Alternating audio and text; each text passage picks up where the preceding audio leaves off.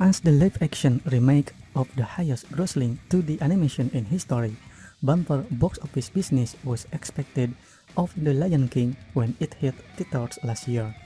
Jon Favreau's retread certainly didn't disappoint on that front, either raking in over $1.6 billion globally to becoming the seventh biggest film of all time. The movie was painstakingly faithful adaptation of the 1994 original, for better or worse.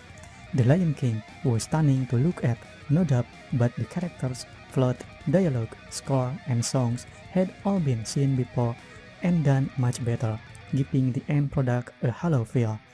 As a technical achievement, it was incredible, but from a storytelling perspective, it left a lot to be desired.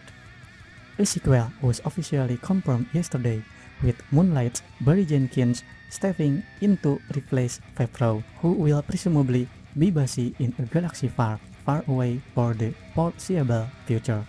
Jenkins is an excellent director, of course, but tackling a project of this size marks a huge step up for a filmmaker with just 3 movies under his belt, the most expensive of which cost $12 million. For comparison, The Lion King budget was $250 million.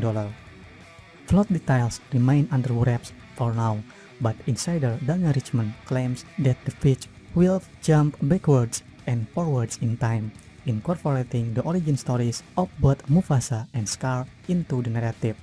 It will be interesting to see if James Earl Jones is brought back again, then, given that he's 89 years old and very much sounds like it, and it would be bizarre to have a young Mufasa sport the booming voice of an elderly gentleman.